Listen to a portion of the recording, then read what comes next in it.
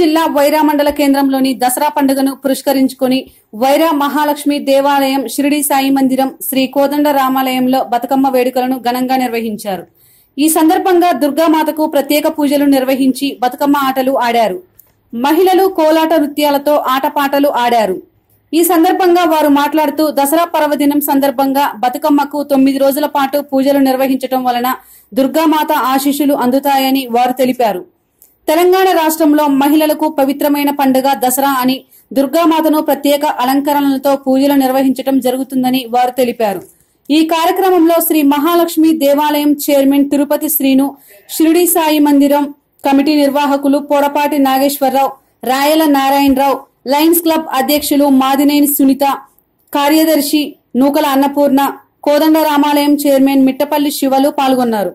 అనంతరం మహాలక్ష్మి దేవాలయంలో దుర్గామాతకు బంగారు వస్తువులు సమర్పించిన నంబూరి రామారావును ఆలయ కమిటీ సభ్యులు సన్మానించారు.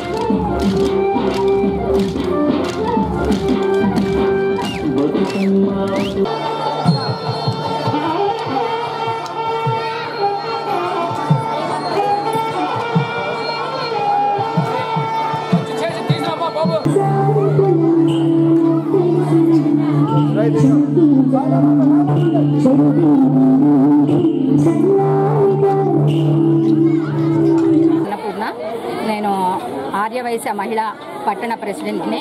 ఇక్కడ సాయిబాబా దేవాలయంలో మేము 3 రోజుల నుంచి బతుకమ్మని ఆడుకొనిచున్నాము. మొదటి రోజు ఎంగిలి పువ్వు వేసి తర్వాత ఎంపల చెట్టు నిలుపుకొని ఆ రోజు నుంచి బతుకమ్మని బిగిన్ చేస్తాము. ఈ రోజుకి 3వ రోజు. అలాగే ఇంకా 6 రోజులు ఉంది బతుకమ్మ. లాస్ట్ రోజు జరుపుకునేదాన్ని సద్దుల బతుకమ్మ అని చెప్పేసి అంటాం మనము. ఈ బతుకమ్మకి మనము ఆడపడుచులం అందరం కూడా పుట్టిళ్ళకి వచ్చేసి బతుకమ్మని చక్కగా బతుకమ్మ కూడా మనకి ఆడబిడ్డలాగానే అనుకొని మనము బతుకమ్మతోటి ఆడుకుంటాము. ఈ పండుగకే అందరము ఆడవాళ్ళం కూడా కలిసి చేసుకునే పండుగ బతుకమ్మ పండుగ. ఇదే ఇంతకుముందు కూడా ఉంది, కాకపోతే తెలంగాణ ప్రభుత్వం వచ్చిన కాడి నుంచి బాగా ఘనంగా జరుపుకుంటున్నాము ఈ బతుకమ్మని. అన్ని రకాల పువ్వులతోటి, ముఖ్యంగా దీంట్లో తంగేడు, గానుగా, జిల్లేడు పువ్వుల్ని మెయిన్గా ఉపయోగించుకుంటాము మనము. అలాగే ఈ 3 రోజుల బతుకమ్మలు పేర్చుకొని మంచిగా చక్కగా అంగరంగ వైభవంగా ఆడుకుంటున్నాము. అలాగే లాస్ట్ రోజు సద్దుల బతుకమ్మ రోజు కూడా మంచిగా అందరము మహిళలందరము కూడా కలిసి మేళ తాళాలతోటి, కోలాటాలతోటి అంగరంగ వైభవంగా సద్దుల పండుగని ఈ బాబా గుడి నుంచి ఊరేగింపుగా బయలుదేరి చెరువు వద్దకు వెళ్ళి అక్కడ కూడా ఆడుకొని బతుకమ్మలని నిమజ్జనం చేసి వస్తుంది.